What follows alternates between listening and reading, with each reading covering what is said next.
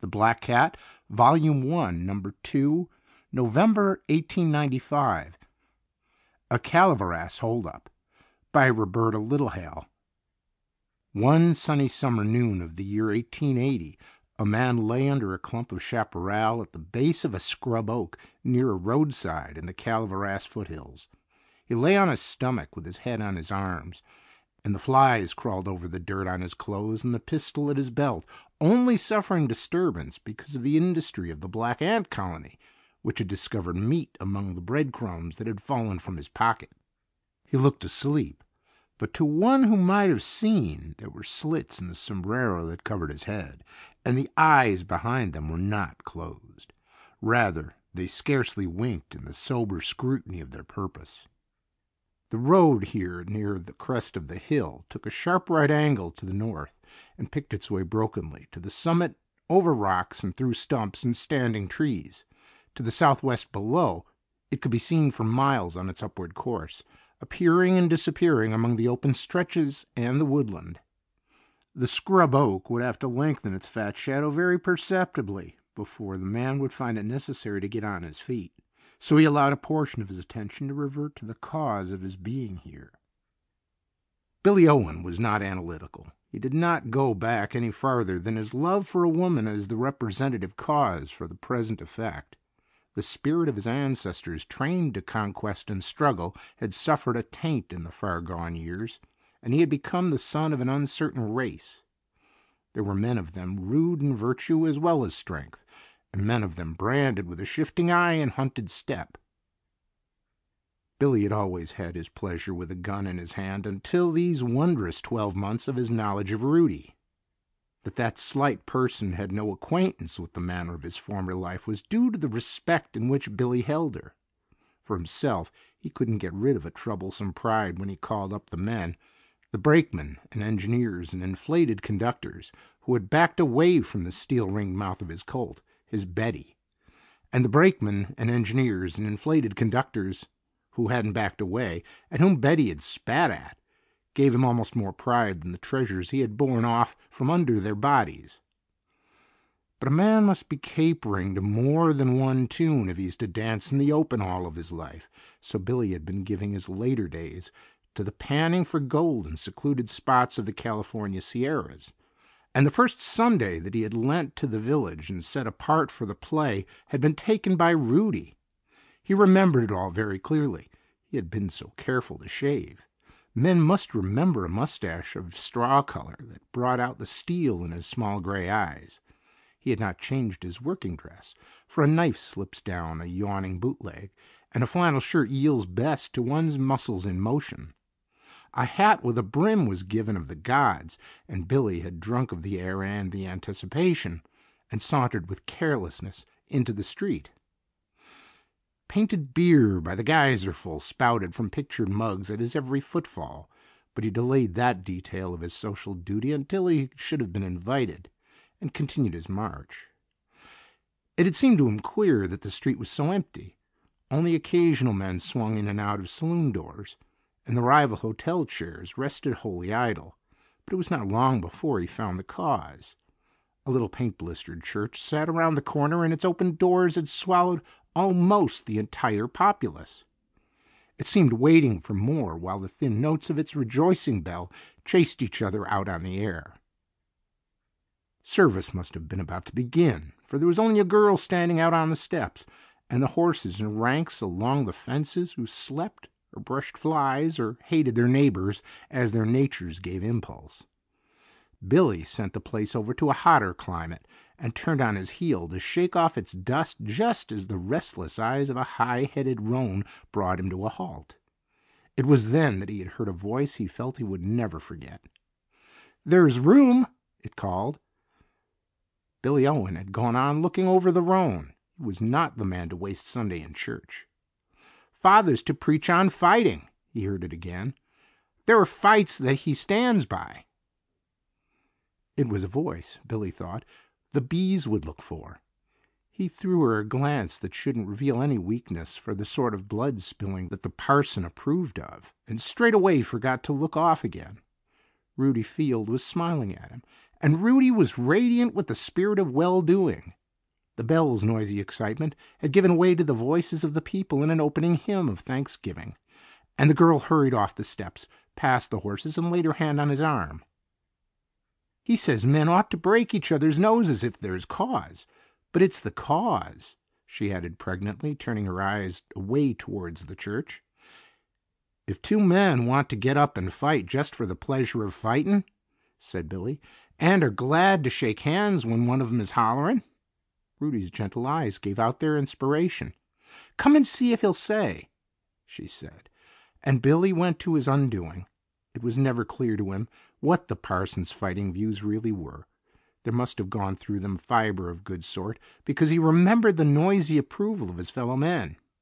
As for himself, a straight little form and a thin little face, with a voice singing up to the angels, left no consciousness of a judicial sort.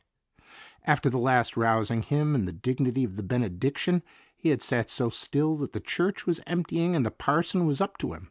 If Billy had wanted to, there would have been no escaping the zealous warmth of purpose which drew him into the family life and the church life of this country minister. The man had only Rudy in a rough little house, but the restlessness of his energy used them both for his ends. And the days had taken wings. Billy found through the hours of his lonely working that there was something in his mind supplanting Betty and the bodies which were testimony of his prowess and his power, a something which could not have borne the revelation of Betty and the corpses. But the very instinct that had brought pride and lust of them to Billy was not alive to a shame that threw them over altogether. In the subtleness of conquest, they were not useful weapons. Rudy's father had been Rudy's life, and she lay awake in the night now because a man strong in his youth and the power of his love was coming between them. The atmosphere of her training had left her without the protection of suspicion, and Rudy had only the education that her frailness, their poverty, and shifting life could yield. Her femininity showed her Billy Owen's masterful physique, his superior strength and tonic vitality. She had begun to have insight into Billy's willpower, but of all men he gave to her deference and gentleness, and the alertness of his interests. And what she was conscious must come, came. 2 miners were hurt in an accident by fire, and the minister was called for in the absence of the doctor. He had arranged to hold services in a village 3 miles north, and Rudy was left to carry to it the news of the church's closing. She put on a sunbonnet and went out to the barn. The old mare stepped listlessly into the shafts when a shadow fell over the floor, and Billy filled up the doorway. "Your father said I was to look out that you got there," he laughed, uncertain still of his welcome. Rudy had dreaded the lonely twilight drive, and her face must have spoken for her tongue had not, but Billy took up the harnessing with a light on his own face that sent Rudy into the depths of her bonnet.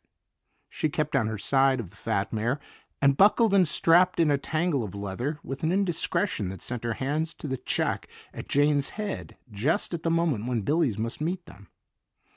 And Billy held them close, while Jane dropped her nose and sniffed at some barley grains, indifferent to the fact that her toilet was forgotten. "Your father'd give me the word to fight the man that could take you from me now," Billy said. And Rudy was whiter than the hair on Jane when it happened to be clean. "It's my father I shall never leave," she answered him. "It's the father his book tells you shall be left with a husband." Billy dropped her hands to come around and take her in his arms. "Say no more, girl, but the word you love me." And Rudy had said it. And Rudy had sobbed over it and laughed over it and sung over it before the message was delivered and Jane in her stall again. This was a perplexity Rudy's father laid in heaven's care. There must be something to live on, he had used as a protest. And what had always made Billy's living but his revolver, his Betty. The mining was snail's pace at best, and with Rudy on his heart there was mad need of haste. With everything at his hand and his colt ready, there were only the plans which he straightway laid. Money for the northern mines passed under his nose once every month.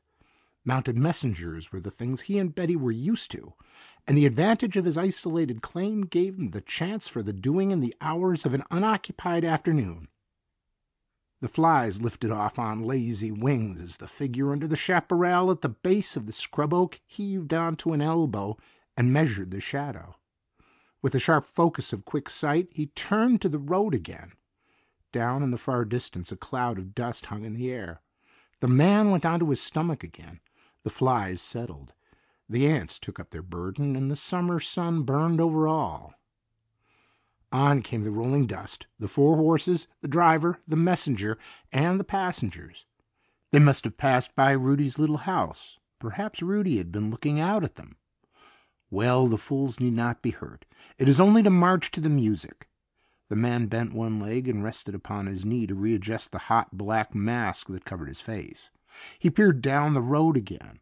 The stage must be half up the last slope.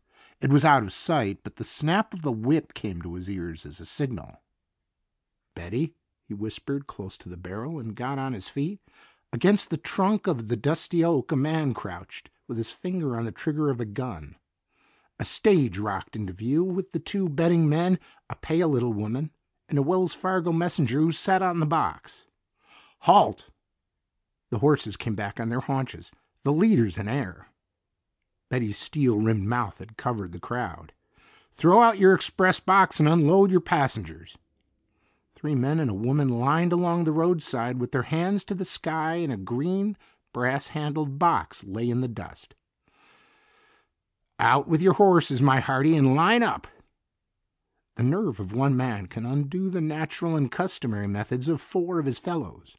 The driver took his team to the rear of his passengers, and Billy stepped to the front with Betty, as steady as become a woman of war. He ran his eye over the men. It would be time to release the women when danger was past. "Fall to on that box," Billy directed. He signaled a man of generous mold and ample manner, and the gentleman stood in his tracks. "2," said Billy. "1." But the man was in the middle of the road, willing and toolless. An axe was dragged from the stage, and he sent the hot fury of his anger into the strokes of the steel. "Cut the mail pouches," came the next order, and the messenger writhed under cover as he ripped with his knife. At that moment fell the certain distant sound of approaching horses. Heaven knows there was need of haste, and Billy stood over with curses to emphasize the vigor of his threats. Sweat fell from the men as he turned to the women. "Into the—" Billy began, and Rudy was looking up at him. Rudy, with face like chalk, and the soul of her broken and bleeding. God, but there is one thing no man can face, the faith of a woman struck back into her heart. Billy and the revolver wavered in one blindness, and the messenger sprang to his feet. "Get him!" he cried, and his bullet went wide of the mark. Confusion came with the moment. Men leapt to their pockets for weapons and signaled the team coming up. Billy wasted nothing of the aid Betty held for him. He plunged into the brush at the east with his brain and his heart in the thrall of his shock. About him spit and crashed and split a rain of bullets, and he knew there were men of them ready to follow him on the spot. He swore himself into energy and beat on through the thick, thorny underbrush with the hope of their disorder sustaining him. There was a small stone corral someone had told him of. Rudy had told him of. It was hemmed in with rocks and buckeye and chaparral. For a theater of war, it was safest for a man inside it, and there was only one approach. Rudy had once found herb roots there. He turned sharp to the south and trailed back again, conscious that his scent was strong and his arm was true, and to the devil with men who had lived peaceful lives in the fields of their country. Wet drops of something warm trickled down his back. There must be a wound there.